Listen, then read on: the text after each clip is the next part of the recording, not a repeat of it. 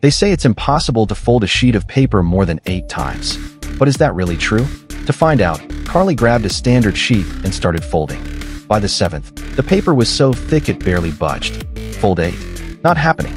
Total dead stop. But what if the paper was bigger? They tried a 12 by 5-inch sheet. In theory, more surface area means more folds, right? At first, it worked. But by the 3rd fold, the paper was shrinking fast, almost vanishing in size.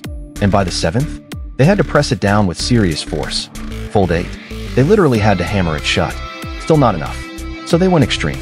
The plan: fold a sheet the size of a soccer field. Problem? No paper that big exists. So they made their own, piecing together one massive sheet over 3 full days. It became the largest sheet of paper ever assembled. Then came the ultimate test. Everyone took their positions. Fold 1, fold 2, all the way to 7. With each fold, the paper got heavier and harder to move. But this time, fold 8 was possible. Myth busted, and they didn't stop there. To go further, they brought in a steamroller.